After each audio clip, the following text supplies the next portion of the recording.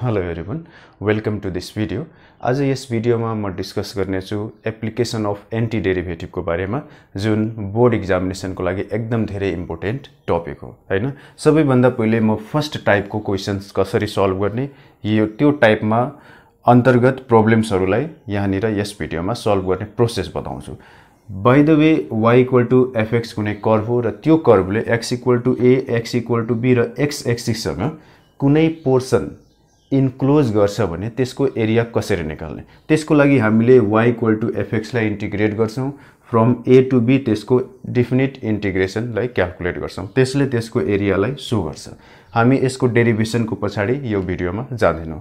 जसरी area of triangle half into base into height हुन्छ, area of प्यारालेलोग्राम base into height हुन्छ, area of circle πr² हुन्छ, त्यसैगरी यस्तो इरेगुलर टाइपको फिगरको एरिया हामीले निकाल्नको लागि इंटीग्रेशन यानी कि एंटी डेरिवेटिव को हेल्प लिन्छौं भन्ने कुरा हामीले बुझ्नु पर्यो सबैभन्दा पहिले।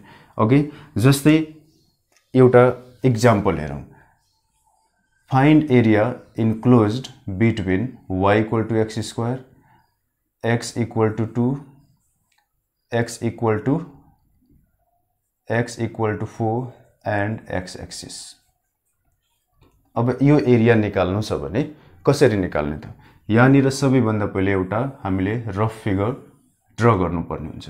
y = x² ले पाराबोला जेनेरेट गर्छ हैन, यो ओरिजिन को थ्रु पास हुन्छ। हामीले यसको सिम्पल क्यारेक्टरिस्टिक को हेल्प लिएर एउटा रफ डायग्राम पहिला शो गर्नुपर्ने हुन्छ। त यो y = x² ले यू शेप जेनेरेट गर्छ, यस्तो टाइपको। हामीलाई रिजन फाइन्ड गर्नु छ x = 2 र x = 4 को बीचमा। x = 2 मानौ यहाँनिर छ, यो x = 2 भयो। त्यसपछि x = 4 यहाँनिर छ, x = 4 भयो। यो x एक्सिस x = 2 x = 4 को बीचमा जुन रिजन आइरछ त्यो रिजन यस्तो भयो। हामीले यसको एरिया निकाल्नु पर्ने छ यहाँनिर। ओके, त पहिला हामीले के गर्छौं, फिगरलाई एक्सप्लेन गर्छौं कसरी। Here y = x² forms a parabola as shown in the figure। First point यो भयो। त्यसपछि now region enclosed between y = x², x = 2, x = 4 and x axis is shown in the shaded region। Okay, अब area निकाल्नु छ। Now required area is equal to, अब यसलाई integrate गर्नु छ। x को भ्यालु कहाँदेखि सुरु छ, 2 देखि लिएर 4 सम्म, y dx यही हो। y भनेको कति, x², y dx भनेपछि x² dx। अब यसको भ्यालु कति आउँछ, x³/3। यसलाई इंटीग्रेट गर्नु छ 4 देखि लिएर 2 सम्म। यसको मतलब एकचोटी हामीले x को ठाउँमा 4 राख्छौं, 4³/3 माइनस अर्को चोटी 2 राख्छौं, 2³/3।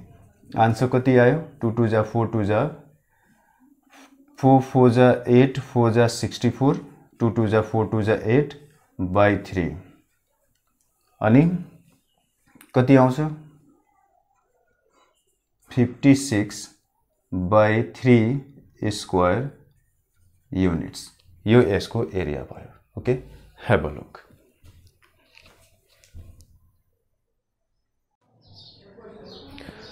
अब एउटा अर्को क्वेशन हेरौं। Okay, y = 4x³ x = 2 x = 4 र x एक्सिस को बीचमा जुन रिजन बन्छ त्यसको एरिया कसरी निकाल्ने। सबैभन्दा पहिले यो कर्भ हामीले ड्रा गर्छौं। y = 4x³ एउटा क्युबिक फंक्सन हो। यसले कस्तो कर्भ ड्रा गर्छ, हामीले यहाँनिर एउटा रफ कर्भ बनाउनु पर्ने छ। यसको लागि हामीले जस्ट सर्टेन पोइन्ट्सहरु बुझेको हुनु पर्यो। पहिला कुन क्वाड्रेन्टबाट कर्भ पास हुन्छ, कुन क्वाड्रेन्टतिर गइराछ, यसको लागि हामीले जस्ट साइनलाई बुझ्नु पर्ने हुन्छ। x = माइनस राख्दाखेरि y = माइनस आउँछ वा प्लस आउँछ। त्यसपछि अर्को पोइन्ट यो ओरिजिनको थ्रु पास हुन्छ कि हुँदैन।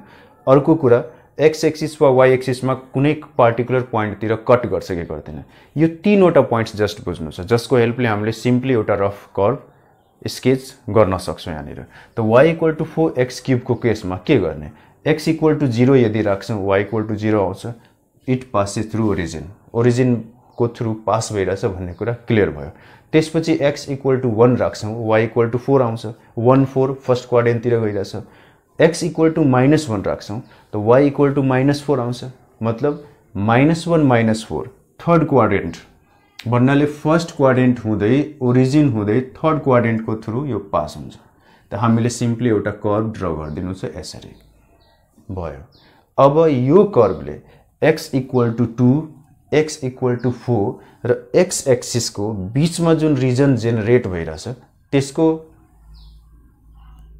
एरिया के हो त्यो निकाल्नु छ यो कर्वले x एक्सिस सँग x = 2 र x = 4 सँग कुन एरिया इन्क्लोज गरिराछ त्यसको एरिया क्याल्कुलेट गर्नु छ सबैभन्दा पहिले हामीले रफ कर्व ड्रा गर्छौं त्यसलाई सिम्पली एक्सप्लेन गर्छौं y = 4x³ forms a curve as shown in the figure now the area enclosed between given curve x = 2 x = 4 and x axis is shown in the shaded region अनि shade गर्दिने यसैको area निकाल्नु छ so the required area is अब यसलाई integrate गर्नु पर्यो हैन y = 4x³ छ त y dx लाई इन्टिग्रेट गर्नुपर्ने हुन्छ त y dx y भनेको 4x³ हो अब यो x³ को इन्टिग्रल के हुन्छ x⁴ by 4 using the formula x⁴n+1/n+1 okay अनि त्यसपछि के भयो यसलाई हामीले 1/4 कमन लिन सक्छौं 4 र 4 क्यान्सल भयो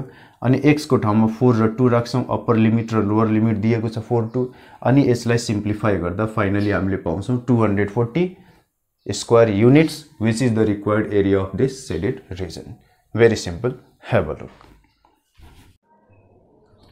now one more problem dear students y = log यहाँ बेस केही दिएको छैन क्वेशनमा बेस केही दिएको छैन भने हामीले e भनेर बुझ्नु पर्छ log x + 1 यसले x = 0 x = 1 र x एक्सिस सँग जुन रिजन इन्क्लोज गर्छ त्यसको एरिया कति हो त सबैभन्दा पहिले यसको कर्व बनाउनु पर्यो यदि हामीले x = 0 राख्छौं भने log 1 आउँछ log 1 0 हो इट पासेस थ्रु ओरिजिन एउटा कुरा थाहा भयो अब त्यस्तै अब ओरिजिन को थ्रु पास भयो कुन क्वाड्रेन्ट तिर जान्छ त्यसलाई बुझ्नको लागि हामीले x = 1 राख्यौं x = 1 राख्दा y = log 2 क्याल्कुलेटर युज गर्न सक्छौं अनि log 2 भन्नाले यहाँनिर बेस केही छैन बेस e हो ln2 हो यो नेचुरल लग यसको भ्यालु 0.69 भन्नुको मतलब यो फर्स्ट क्वाड्रेन्ट तिर गइराछ त्यस्तै गरी यसलाई हामीले यसरी ड्रा गर्न सक्छौं यो भयो the curve represented by y = log x + 1 clear अब एरिया इन्क्लोज बिट्विन y = अब यसबाट हामी लेख्दिन सक्छौं it firms a curve as shown in the figure त्यसपछि area enclosed between x = 0 x = 1 and x axis and given curve is shown in the shaded region यो question 4 मार्क्समा 2062 board एक्जामिनेसनमा सोधेको question हो important question हो यस्तो टाइपको क्वेशनहरु आउने गर्छ अब यसको एरिया निकाल्नुको मतलब यसलाई इन्टिग्रेट गर्नु पर्यो so the required area is integral of log x + 1 अब यो log x + 1 लाई हामीले डाइरेक्ट इन्टिग्रेट गर्न सक्दैनौं यसको लागि हामीले आइलेट इंटीग्रेशन बाइ पार्ट्स को हेल्पले अगाडि बढाउनु पर्छ इंटीग्रेशन बाइ पार्ट्स को भिडियो मेरो प्लेलिस्टमा अपलोडेड छ कसैले त्यो भिडियो हेरेको छैन भने पहिला त्यसलाई हेरेर यसलाई हेर्दाखेरि यो क्लियरली समझमा आउँछ है अब log x + 1 लाई हामीले के गर्छौं आइलेट अनुसार u र v मा छुट्याउँछौं त late पहिला log अनि त्यसपछि अल्जेब्रिक त्यसकारण यसलाई हामीले log x + 1 * 1 लेख्छौं यतिलाई i मान्यौं पहिला यसलाई सल्भ गर्दाखेरि अब u * v मा u integral of v dx minus derivative of integral of derivative of u into integral of v dx whole dx formula मा राख्दाखेरि फाइनली हामीले पाउँछौं log x + 1 यसको इंटीग्रल x log x + 1 को derivative 1/x + 1 1 को integral x यो भयो x / x + 1 फेरि यसलाई इन्टिग्रेट गर्दाखेरि x + 1/x + 1 - 1/x + 1 लेख्न सकिन्छ किनकि यो -1 + 1 क्यान्सल भयो फेरि x/x + 1 आयो हैन अब यो क्यान्सल हुन्छ 1 भयो त 1 को इंटीग्रल x अनि 1/x + 1 को integral log x + 1 minus into minus यो प्लस विथ अ कन्स्टेन्ट यो भयो। यसबाट हामीले log x + 1 लाई कमन लिन सक्छौं, बाँकी बच्छ यहाँनिर x अनि यसमा बाँकी बच्छ 1 अनि यो भयो माइनस x।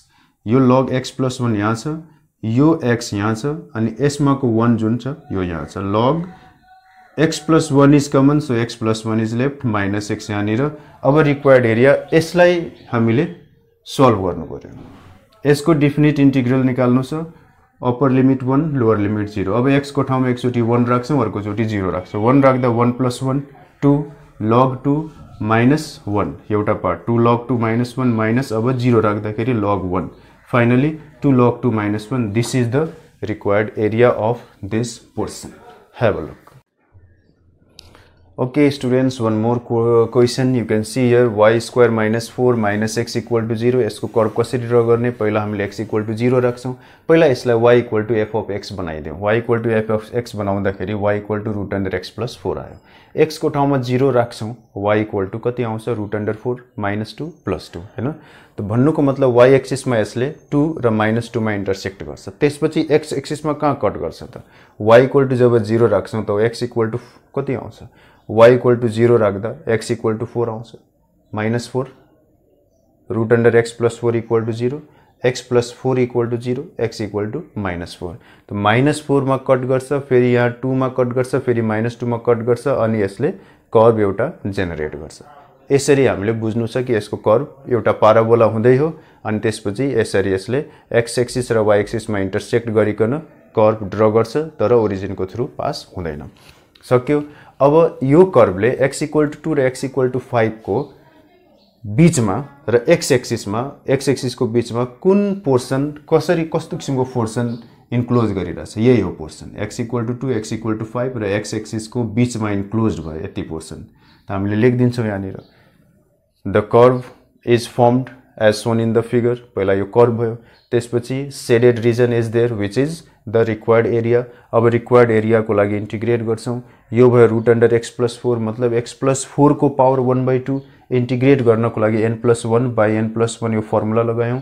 यसलाई सिम्प्लिफाई गर्दा 2/3 इन्टु x + 4 को पावर 3/2 भयो, जसलाई 5 र 2 एज लिमिट्स दिएको छ। त x को ठाउँमा 5 र फेरि 2 राखेर हामीले सिम्प्लिफाई जब गर्छौं 9 को पावर 3/2, 9 को पावर 3/2 मतलब 9 लाई हामीले 3 स्क्वायर लेख्छौं, 2 2 क्यान्सल, 3 क्यूब 27। यो भयो 6 को पावर 3/2, 6 को पावर 3/2 मतलब 6 को पावर 1/2 होल क्यूब। त यसलाई हामीले √6 होल क्यूब लेख्न सक्छौं। त फाइनली यो 6 √6 हुन्छ, 6 √6। अब यो 3 ले यसलाई र यसलाई जब मल्टिप्लाई गर्छ 1/3 ले यसलाई र यसलाई, त फाइनली हामीले पाउँछौं 9 - 2 √6 अनि यो 2। This is the required area of this shaded reason. Have a look. अब यसैगरी यसको एप्लिकेसन अफ डेरिभेटिभ को सेकेन्ड पार्टमा अरु टाइपको फिगरहरुको एरिया कसरी निकाल्ने त्यो लिएर आउनेछु।